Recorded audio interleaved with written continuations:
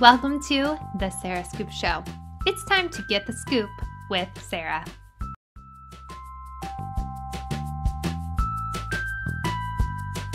Well, I think it's funny. I think what actually even made it more intimidating is that they didn't. Like, I think there was an expectation of just, you guys are going to do your part, we're going to do our part, which I think was also super cool to have, but incredibly intimidating.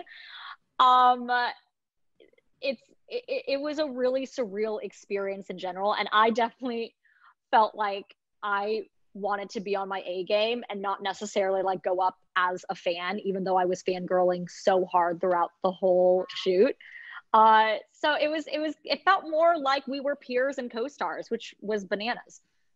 Yeah, no, I would absolutely agree and say that I felt the same way. There was no real advice or anything.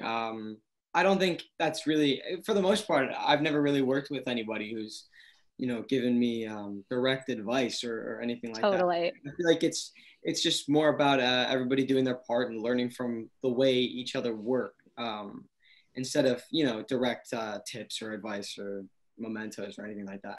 Thank you for watching the Sarah Scoop Show. Head to sarahscoop.com for more.